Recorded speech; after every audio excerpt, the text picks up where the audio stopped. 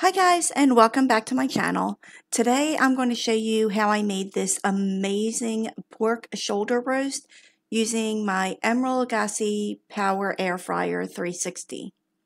Now I was inspired to do this roast after watching Todd over on Dad Incredible do a rotisserie pork roast, and it looked absolutely delicious, so I thought I would give it a try. Now, Todd did his on a charcoal grill with a rotisserie attachment, and unfortunately, my grill does not have that. But like I said, I do have this power air fryer that has a rotisserie function. So I'm just going to use this and see how it all turns out. Now, just to be completely honest, I have never rotisserie cooked anything ever in my life. So bear with me if it looks like I don't know what I'm doing. We're just going to have to try to learn this together. So to start, I picked up a 4-pound boneless pork shoulder roast, and once I got it out of the package, I gave it a quick rinse and pat it dry with some paper towels. And I have to admit, I was pleasantly surprised to find that the roast was already wrapped in this netting, I guess you would call it. This saved me the step of having to try and truss it up myself later, which I wouldn't have known how to do anyway.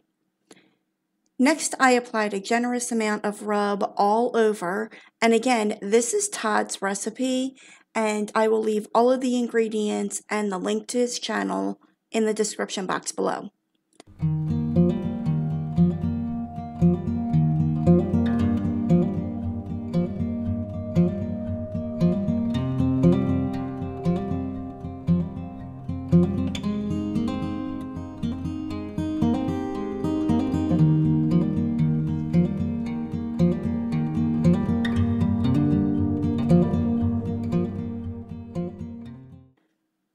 Once the rub is applied, I let the roast hang out for about 15 minutes while I got the oven ready.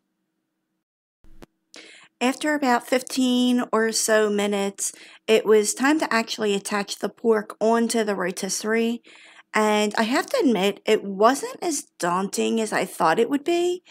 You basically just take the rod and pierce it through the middle of the roast, and I did have to adjust it a few times, but I think I got it.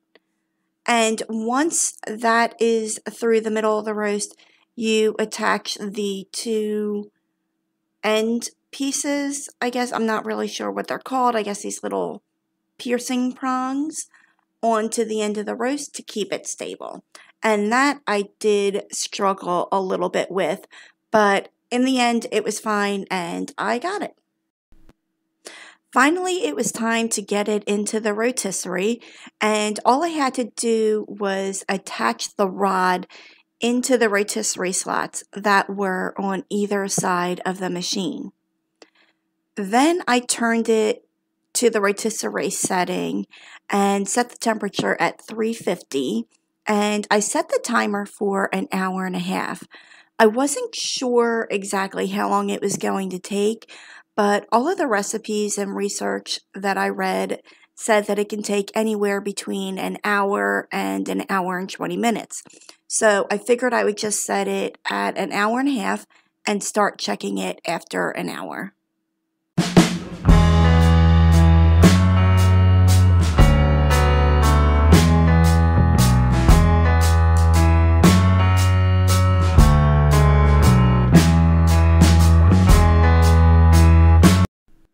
And this is the first peek after about a half hour of cooking.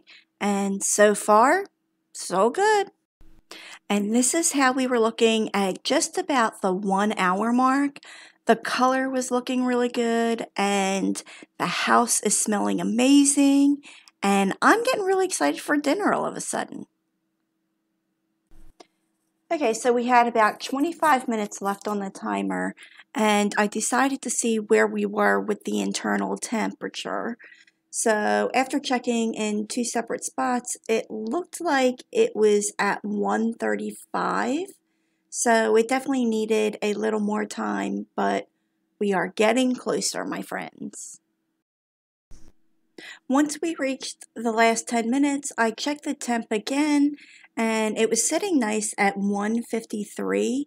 So I decided to take it out of the oven and let it rest on the counter for another 10 minutes.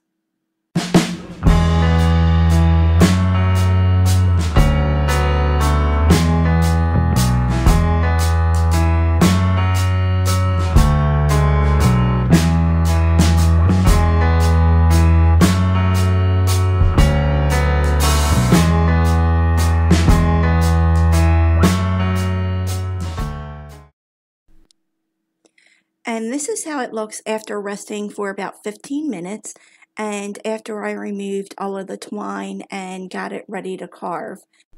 And I have to admit, it is looking really good.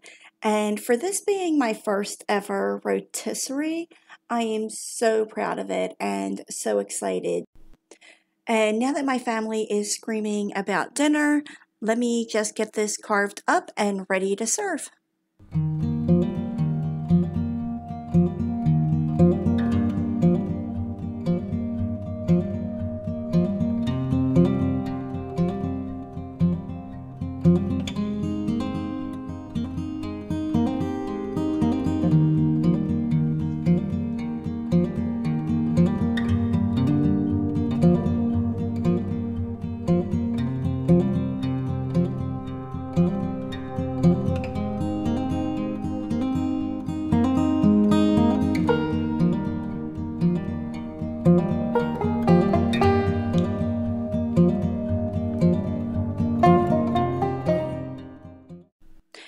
And this is how everything turned out.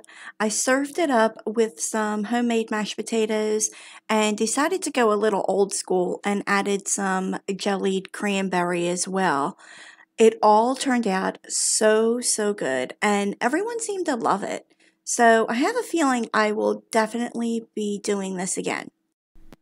I hope you all enjoyed, and if you did, don't forget to hit that thumbs up button. And also, don't forget to go check out Todd over on Dad Incredible.